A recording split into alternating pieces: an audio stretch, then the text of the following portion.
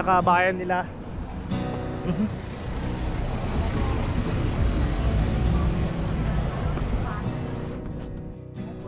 So guys, nasa Minadyo, bibisitahin natin yung camp ng ating mga kaibigan.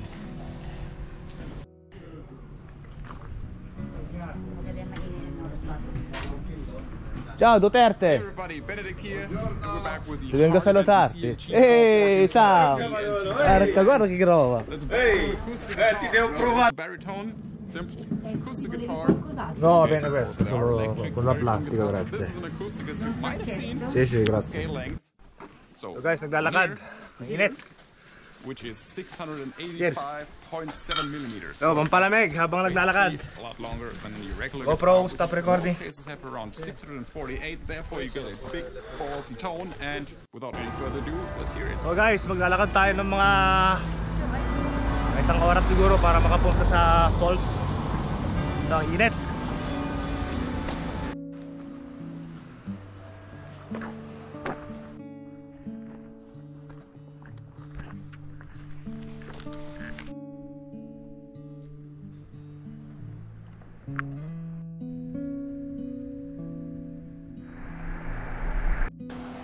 Eto, medyo malapit na tayo guys sa ating point of view.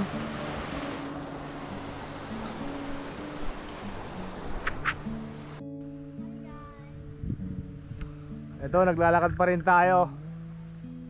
Bale, ipupuntahan natin yung bundok doon na may ano pa. Cool. Now let's take a closer look at the guitar. Yellow. Start at the headstock. We got some die-cast tuners sa and a lacquered front. Imposible dahil August na summer. Tapos may yellow pa rin doon sa may taas. You guys see the neck as well as the headstock is satin finished, scarf neck joint, C-shaped neck, and the neck is made out of mahogany.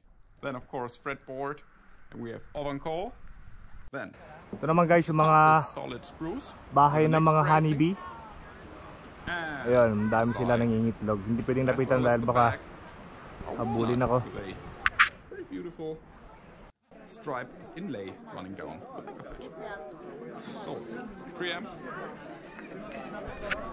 We got, as always, our Fishman creases. So that's the guitar in a nutshell.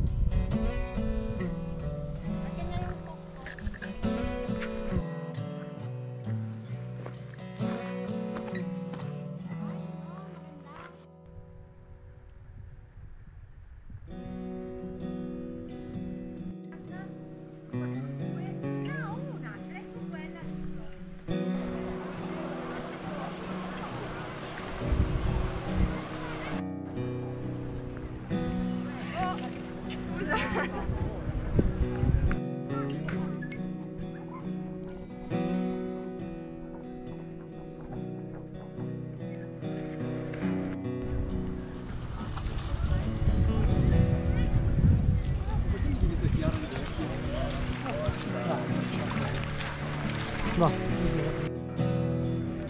Guarda quanta gente c'è. No.